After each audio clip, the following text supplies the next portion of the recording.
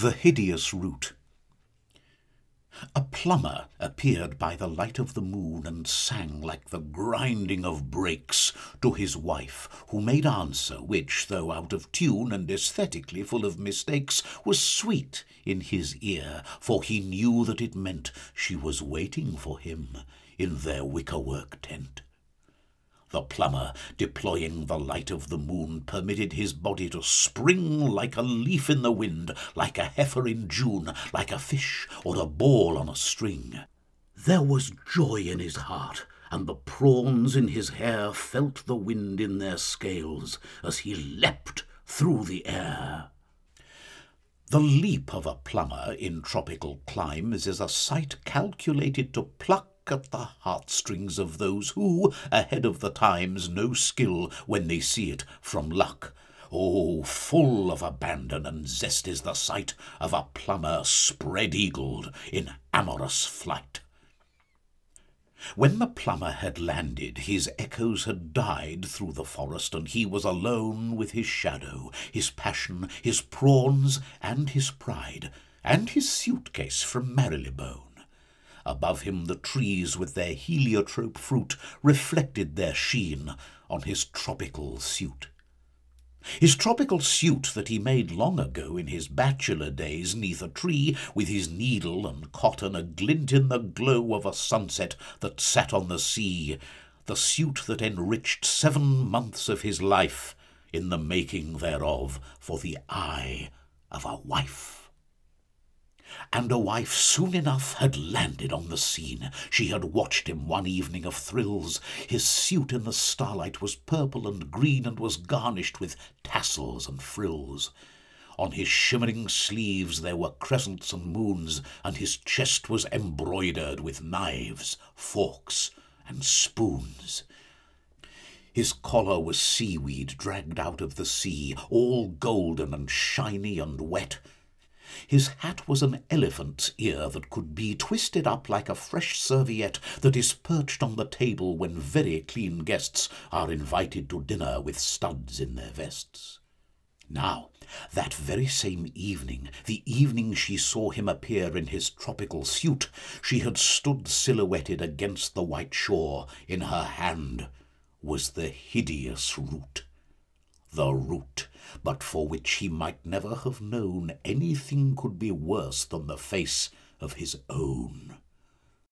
But oh, it was worse. It was worse than a dream of a gargoyle coiled up in a fight with itself whom it bites, and decides that each scream is not its by some face in the night. Far worse was this hideous root that she carried at the side of her face, even though she was married. And oh, to the plumber, as lovely she is as a rose on the brow of a fawn, or a dewdrop that gurgles in aqueous bliss in tremulous light of the dawn. How gorgeous she was! He remembered that day on the sands when he wooed her and took her away. But the root, he had murmured, the root, my most sweet, must it share in our marital life? She had smirked like a fairy and wriggled her feet, then replied, "You must know that a wife has her secrets, my dear, and this root is my friend. Be patient with me, though you can't understand." The plumber remembered the pride he had known in taking her into his arms, though she still held the root very close to the bone, which confused the deploy of his charms. But oh, there was pride in his promise to never refer to the root, though he clutch it for ever. He entered the glade with a bounce of such joy that the serviette hat on his head was blown through the air, though he'd fixed it with glory to his ears, which were lilac and red. It stuck in a tree, and a bird with thick legs jumped inside with a bang, and laid 33 eggs.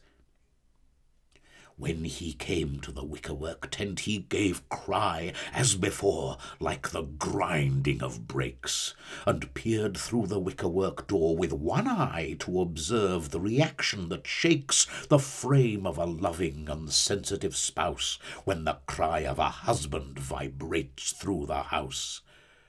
But oh, the black horror, the sharp disillusion, the grim realistical fact.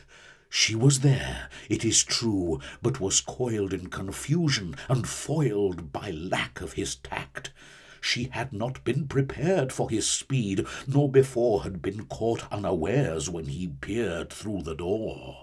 No, never before since that day of all days when he watched her against the white shore. No, never before since the fire of his praise had scalded her. Never before in his life had he ever had reason to doubt. Oh, where was the root? She was never without.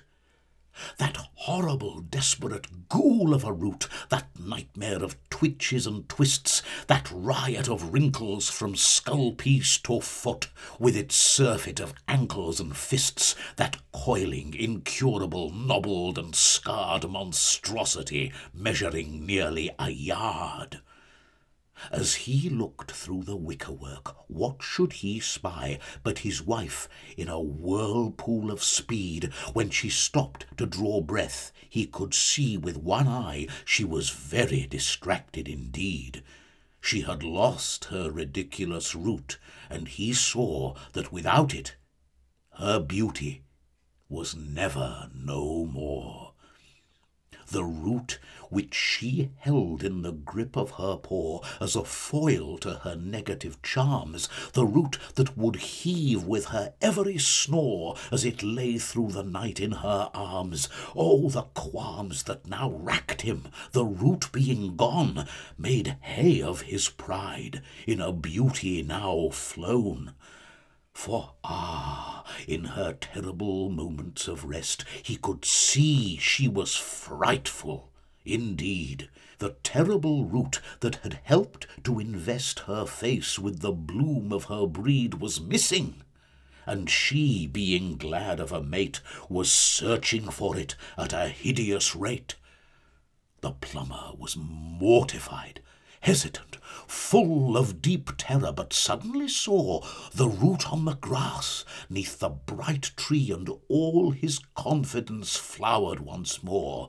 He grasped it, and cried to his lady within, "Your root, my beloved, your root's in my fire."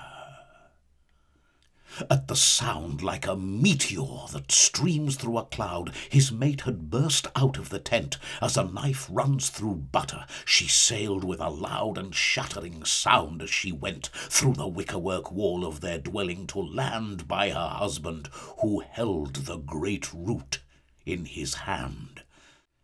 She snatched at the hideous root in a wild, unladylike manner, and squeezed the hideous thing in her arms like a child. Beside her the root, by the rule of stark relativity, lowered the wood o'er the eyes of the plumber, and she was once more an ornament made for his praise. The root with its mystical powers of yore resolved his inelegant ways, and a vision of all that her beauty had been returned to enchant the connubial scene.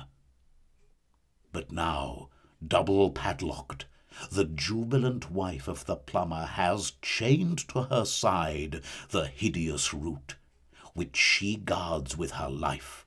For what can more furnish a bride with tranquillity, faith, and a pride in her lot than a foil of the kind that the lady has got? And from then until now, the thrice halcyon days flow by them, the lady becharmed with the root at her belt, while he floods her with praise in a manner ornate and unharmed. And yet, at the back of his mind sometimes stirs a dislike of that root and that secret of hers.